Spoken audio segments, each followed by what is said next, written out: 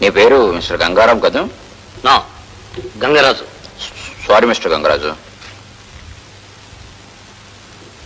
నువ్వు ఇక్కడికి ఎందుకు వచ్చావు? న్యాయాన్ని గురించి. దేనికి? నా బిడ్డ గురించి. ఎవరి బిడ్డ? నా కన్న బిడ్డ. నువ్వు బిడ్డను కూడా కంటావా? కన్న బిడ్డ అంటున్నావు కదా, ఎవరి సపోర్టు లేకుండా నువ్వే బిడ్డను కన్నావా? ఏ మీరు కనలేదా? మా ఆవిడ కంది. 2 boys and 1 girl.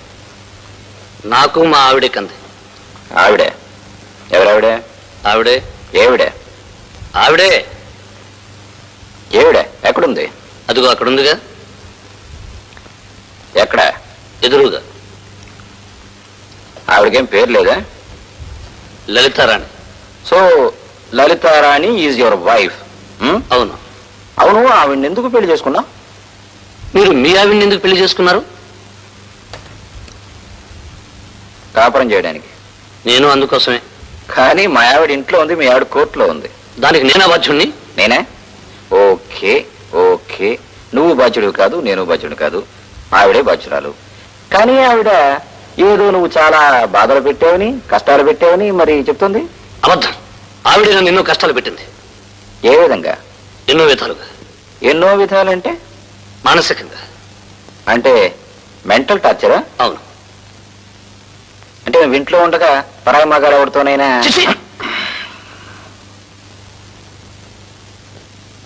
అది కాదు మిస్టర్ గంగరాజు, నీ భార్య గురించి నలుగురు 4 రకాలుగా అనుకుంటుంటే బయట అదంతా అబద్ధం.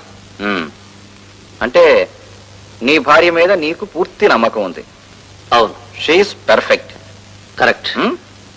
పర్ఫెక్ట్. అవును. Sir please note this point your honour.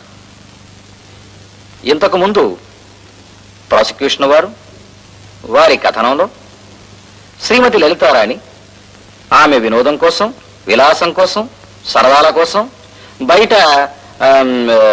తిరగడం కోసం భర్తని విడిచిపెట్టింది అని చెప్పారు. కానీ ఆమె శీలవతి అని, గుణవతి అని, పెర్ఫెక్ట్ అని సాక్షాత్తు తాళికట్టారు కదా, అగ్నిసాక్షిగా తాళికట్టిన భర్త కోర్టు వారి ముందు తెలియజేస్తున్నారు. దీన్ని బట్టి ప్రాసిక్యూషన్ వారి కథనం వట్టి కథ అని. Please note this point your honour. Mister Reddy, please drop the point. But mister Rao, please drop that point. Mister Gangaraju, మీరు ఆ అమ్మాయిని పెళ్లి చేసుకున్నారన్నారు కదా, దేన్ని చూసి పెళ్లి చేసుకున్నారు? డబ్బును చూసా? డబ్బు లేదు. అంటే డబ్బు లేదా? ఉండేది. ఉంటే ఏమైంది? పెళ్లి నాటికి లేదు. అదే ఏమైందని? పోయింది. ఎలా పోయింది? 22 సంవత్సరాల లోపుగా ఆమె పెళ్లి చేసుకోకపోతే ఆ ఆస్తి అనాథ శరణాలయానికి దక్కుతుందని వాళ్ళ నాన్నగారు విలువ రాశారు. అంటే ఆస్తి ఉండగానే మీరు కలుసుకున్నారన్నమాట? అవును. మరి ఆస్తి ఉండగానే ఆమె నిన్ను ఎందుకు పెళ్లి చేసుకోలేదు? ఆస్తి ఉంటే నేను పెళ్లి చేసుకోనని చెప్పాను. ఆస్తి ఉంటే పెళ్లి చేసుకోనన్నాడు. ఎందుకంటే నిజాయితీ పరుడు కాబట్టి ఆస్తి లేకుండా ఉంటేనే పెళ్లి చేసుకుంటానన్నాడు. That's all. Thank you mister Reddy, thank you very much. ఆస్తి ఉంటే పెళ్లి చేసుకోనన్నావు కాబట్టి ఆమె నిన్ను పెళ్లి చేసుకోవాలని ఆస్తి పోయే గడువు వరకు ఆగి, ఆస్తి పోయిన తరువాత నిన్ను పెళ్లి చేసుకుంది. ఏమై రైట్? అవును. అంటే ఆమె తన ఆస్తి కంటే నీకే ఎక్కువ విలువ ఇచ్చింది. ఏమై right? Okay, please note this point your honour. ఇందాక ప్రాసిక్యూషన్ వారి కథనంలో శ్రీమతి లలితారాణి కేవలం డబ్బు కోసం కట్టుకున్న భర్తని, కన్న బిడ్డని విడిచిపెట్టి దేశాల వెంట పోయింది అన్నారు. కానీ ఉన్న డబ్బంతా విడిచిపెట్టి తన కోసం వచ్చేసిందని అగ్ని సాక్షిగా తాళి కట్టిన భర్త మిస్టర్ గంగరాజు గారు చెప్తున్నారు. That means your honour, prosecution వారి కథనం వట్టి కట్టు కథ అని. Please note this point your honour. Mister Reddy, please drop this point also. Thank you. Mister Gangaraju, ఆవిడ ఎందుకు వదిలేశావు? చెప్పానుగా. చెప్పేవాళ్ళు 10 చెప్తుంటారు, మేము వింటుంటాం.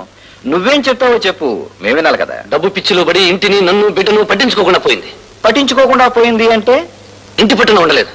ఓహో, నువ్వు పట్టుకుంటున్నావా? నేను మగాన్. అంటే యూ మీన్ నీకు 4 తలకాయలున్నాయా? మగాడు అయితే? Objection your honour, he is diverting the case. Objection sustained. I'm sorry your honour, I'm sorry mister Reddy. You see mister Gangaraju, మనం మగవాళ్ళం, మనం ఏం చెబితే అది ఆడవాళ్ళు వినాలి. సో నువ్వు ఆమెకు చెప్పావు, ఆమె వినలేదు, నాట్య ప్రదర్శనలు మానలేదు, అందుకని నీ కోపం వచ్చింది. కోపం వచ్చిన వెంటనే ఆమెను విడిచిపెట్టేశాం. రైట్? యూసి మిస్టర్ గంగరాజు, ఆమెకి నాట్యం వచ్చిన నీకు ఎలా తెలుసు? డాన్స్ మాస్టర్ చెప్పాడు. నాట్య ప్రదర్శన ఇవ్వమని ఎవరు చెప్పారు? నువ్వే చెప్పావు. ఇంట్లో ఆమెను రెచ్చగొట్టి ప్రదర్శన ఇవ్వమని నువ్వే ప్రోత్సహించావు, నువ్వే పంపించావు. Objection confusing the case. No, sorry, Your Honor. This is the important point for me, please. Objection overruled. Thank you, Your Honor. ఇంట్లో కూర్చుంటే తోచదని, నేర్చుకున్న విద్య మర్చిపోతుందని, నువ్వే ఆమెను డాన్స్ ప్రదర్శనలు ఇవ్వమని చెప్పి ఆమెను రెచ్చగొట్టి ఆమెను ప్రోత్సహించి తిరిగి నువ్వే మానేయమన్నావు. What for? నీ వైఫ్ పేరు 10 మందిలోకి వచ్చేసరికి, ఆమె నలుగురు కీర్తించేసరికి, 10 మందిలో ఆమె ప్రతిష్టలు అందరూ చెప్పుకునేసరికి, దేశాలు ఆమె పేరు వెల్లడయ్యేసరికి, ఆమె ఫోటో పేపర్లో పడేసరికి చూడలేక తట్టుకోలేక కాంప్లెక్స్, ఇన్ఫీరియారిటీ కాంప్లెక్స్. కాదు, ఆమె బిడ్డను సరిగా చూడలేదు. ఒకరోజు ఇంటి బయట రోడ్డు మీద బిడ్డ పడి ఏడుస్తుంటే ఆమె చూడకుండా ఇంట్లో డాన్స్ చేస్తుంది. ఆమె డాన్స్ చేస్తుందని నీకు ఎలా తెలుసు? హార్మోనియం, తబలా శబ్దాలు నాకు వినిపించాయి. ఎక్కడ? రోడ్డు మీదకి శబ్దాలు వినిపించాయి. అవును. రోడ్డు మీదకి? అవును. స్కూటర్లు పెడుతున్నా, కార్లు పెడుతున్నా, మనుషులు పెడుతున్నా, సైకిళ్లు పెడుతున్నా కూడా శబ్దాలు వినిపించాయి. అవును. రోడ్డు మీదకే నీకు అంత పెద్ద ఎత్తున శబ్దాలు వినిపిస్తే ఏకాగ్రతతో డాన్స్ నేర్చుకుంటున్న ఆమెకి ఆ గదిలో, ఆ శబ్దాల సందడిలో ఆమె పిల్ల ఏడుపు విని ఉండకపోవచ్చునని ఎందుకు అనుకోకూడదు? కాదు, కావాలని బిడ్డ మీద ప్రేమ లేకుండా ఆమె అలా చేసింది. ఓకే, ఆమెకు ప్రేమ లేదు, మరి నీకుందా? ఉంది. No, I say no. ఉంది. ఉంటే ఆ రోజు లలితారాణి నీ ఇంటికి వచ్చినప్పుడు బిడ్డ మెట్ల కింద పడి ఏడుస్తుంటే నువ్వేం చేస్తున్నావు? ఎప్పుడు? ఆ రోజు నువ్వు ఆ ఇంట్లో ఉన్నప్పుడు. My learned friend is putting all leading questions and trying to dominate. My dear Reddy, when you are speaking, I heard and honored your speech. Please sit down. Sorry. Thank you. బిడ్డ ఏడుస్తున్నప్పుడు నువ్వు పైన ఉన్నావా, కింద ఉన్నావా? పైనే ఉన్నా. బిడ్డ పైన ఉన్న బిడ్డ కిందకి ఎలా వచ్చింది? Your honour, please note this point your honour. పైన ఉన్న బిడ్డ, నడవడానికి వీల్లేని బిడ్డ, నడక చేత కాని బిడ్డ పైనుంచి మెట్ల నుంచి కిందకి వచ్చింది అంటే జారైనా వచ్చుండాలి, దొర్లైనా వచ్చుండాలి, పడైనా వచ్చుండాలి. కింద పడ్డ బిడ్డ ఏడవకుండా ఎలా ఉంటుంది యువర్ ఆనర్? ఆ బిడ్డ కింద పడి ఏడుస్తుంటే వీళ్ళు మాత్రం ఆనందంగా రాతి మనమదుల్లాగా విలాసకేలి ఉల్లాసాల్లో హాయిగా ఆనందంగా ఉన్నారు. బిడ్డ ఏడుపు కూడా పట్టించుకోలేదు యువర్ ఆనర్. అది లక్ష్యమో నిర్లక్ష్యమో చెప్పండి యువర్ ఆనర్. ఆ రోజున ఆమె పట్టుదలతో, దీక్షతో డాన్స్ నేర్చుకుంటుంటే ఆ తబలా శబ్దాలలో, హార్మోనియం శబ్దాలలో ఆమె బిడ్డ ఏడుపు వినకపోతే భార్యలో విడిచిపెట్టొచ్చాడు ఈ ప్రభుత్వుడు. కానీ ఈ రోజున అతని ఆనందం కోసం బిడ్డ ఏడుస్తుంటే సౌభద్ర మధ్య ఉంటే ఆ రోజున పట్టించుకోలేదంటే ఏది లక్ష్యమో ఏది నిర్లక్ష్యమో ప్లీజ్ చెప్పండి యువర్ ఆనర్. అబద్ధం. బిడ్డ ఏడవడం లేదు, ఆడుకుంటుంది. ఓకే. బిడ్డ ఏడవడం లేదు, ఆడుకుంటుందని నువ్వు అంటున్నావు, ఏడుస్తుందని ఆవిడ అంటున్నారు. దీనికి ప్రత్యక్ష సాక్ష్యం ఎవరు? సరోజ. గుడ్. సరోజ. ఎవరా Saroja? Who is that Saroja?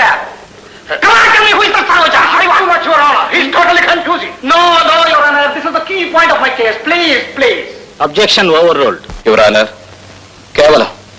కేవలం తన మాట నెగ్గలేదనే కోపంతో ఆ తల్లి నుంచి బిడ్డను వేరు చేసి సరాసరి తను ఉంచుకున్న ఉంపుడుకత సరోజ ఇంటికి తీసుకువెళ్ళాడు మిస్టర్ గంగరాజు. ప్రదర్శన నుంచి తిరిగి వచ్చి తన భర్త, తన బిడ్డ కనిపించకపోయేసరికి ఎక్కడని వెతుక్కుంటూ సరాసరి ఆ సరోజాదేవి ఇంటికే వచ్చింది. ఆమె తన తప్పును క్షమించమంది, కాళ్ళు పట్టుకుంది, కాదన్నాడు. తన బిడ్డను తనకు ప్రసాదించమంది, మెడపట్టి నిర్దాక్షిణ్యంగా బయటికి ఎంటేశాడు. ఆ స్థితిలో ఆమెం చేయాలి?